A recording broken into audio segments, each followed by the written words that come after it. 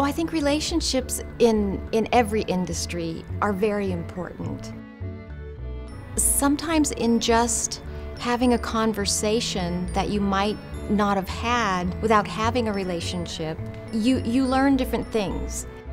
Reminds me of my parents. We had a recording studio, and I remember the jam sessions when all the musicians would get together and like just start playing and talking. This is sort of our jam session, I feel like. You know, we're talking about, oh, this is the music, or this is the work that I'm doing, and you know, check it out. You know, it's very open like that. Have you ever seen the Wile E. Coyote cartoon where, you know, they're running and they're running, and then the whistle blows and then all the cartoon characters stop and take their lunch, and then the whistle blows again and they go back to chasing each other? It's kind of like that.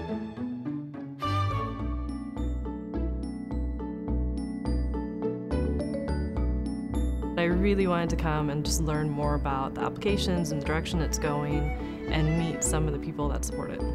And we also wanted to have an opportunity to contribute our ideas for where Relativity should go to the kCura team. Well, I think it can be really easy, whether you're talking about inside of your own company or with your customers, to get sort of siloed in what is your job and knocking out your tasks and stepping outside of that and asking people, hey, what do you really think of this? Or what would you like to see from us? Or how do you approach this? It's kind of like a swift kick in the pants. It's a huge opportunity for us to really learn from our customers what they need from us. You know, it's really cool to have all these people come in from all over the place to come visit us. We're excited to meet with them, and they're excited to meet with us. You know, it's a big party, and that's a lot of fun. Last night's welcome ceremony reception was just so much fun, just to meet some of the people that I talk to and correspond with on email, and to meet other people that use the product and really love it as much as I do. The highlight, I have to say, for me was Buzz Williams.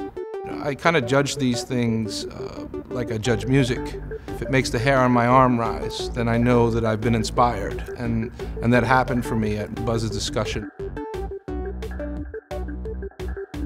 Why should you come to Relativity Fest? There's so many great ideas that have come out of all of the sessions. Yesterday was the assisted review panel, and literally the PhD that they had on was fantastic. And then at lunch I talked to the guy again, and it was just a wealth of knowledge, and it was really an educational experience. I just felt like that was a special situation that only could have happened at an event like this. I'm learning a lot more about things I just didn't even know existed. The best thing about the show so far this year has been one little tip I got from a service provider. Tomorrow when I go back to my office, that's the first thing that we'll be adding to our workflow.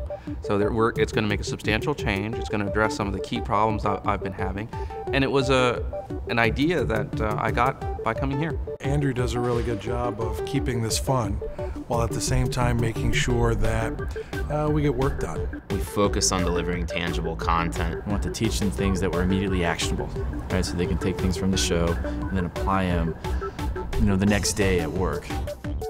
So I think people come to Fest to really learn more about the software, the landscape, the direction that we're taking going forward. I think they want to meet a lot of the folks at at kCura that work on the product. There is a huge community of people that's centered around our technology, and if you really want to get interjected into it as quick as possible, you come to Relativity Fest. You'll learn a ton about our product, you'll meet a ton of great people, and you'll definitely will have a lot of fun if you're into that stuff.